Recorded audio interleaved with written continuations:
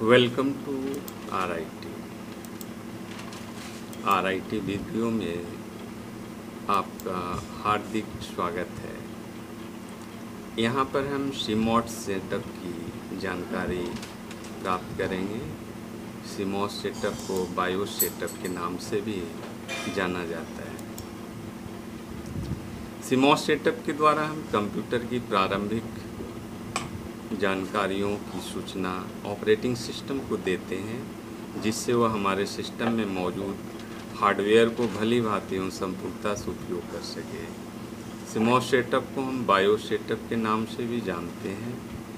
Input output system BIOS के द्वारा system में मौजूद हार्डवेयर्स जैसे रैम आदि की चेकिंग भी कर ली जाती है, जिससे ओएस को चलाने में कोई समस्या न हो। बायोस सेटअप को हम सिस्टम को स्टार्ट होने के समय ही डेल की या F10 या F12 या F2 की को प्रेस करके ओपन कर सकते हैं। इसके ओपन होने पर पहली स्क्रीन में हमें मेन, एडवांस, सिक्योरिटी, बूट तथा एग्जिट आदि जैसे ऑप्शन दिखाई पड़ते हैं। मेन ऑप्शन के द्वारा आप अपने सिस्टम की डेट, टाइम आदि सेट कर सकते हैं। साथ ही इससे आप अपने कंप्यूटर में लगी ड्राइव की जानकारी जैसे सिस्टम के साथ उनका अटैच होना आदि सुनिश्चित कर सकते हैं। इससे primary master slab, secondary master slab, attach DVD drive एवं हार्ड ड्राइव की जानकारी मिल जाएगी। कंप्यूटर चलने के लिए इनका मौजूद होना आवश्यक होता है।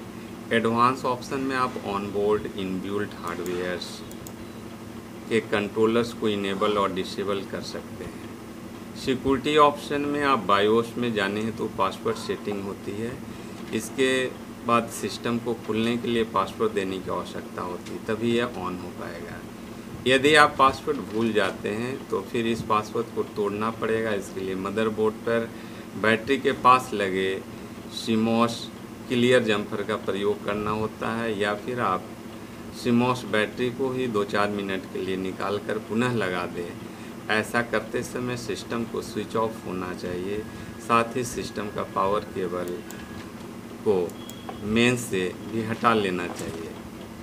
जहाँ तक लैपटॉप की बैटरी निकालकर पासवर्ड ब्रेक करने की बात है, तो इसे निकाल पाना आसान नहीं होगा। ऐसे में आप किसी भी थर्ड पार्टी सॉफ्टवेयर का प्रयोग कर सकते हैं।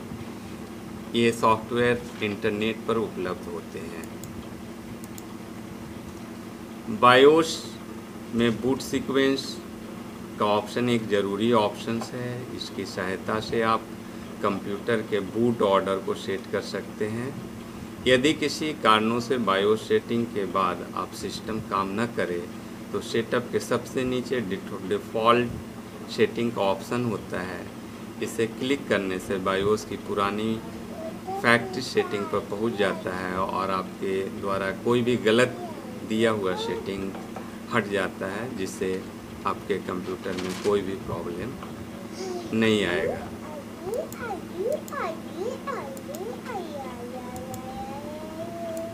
धन्यवाद।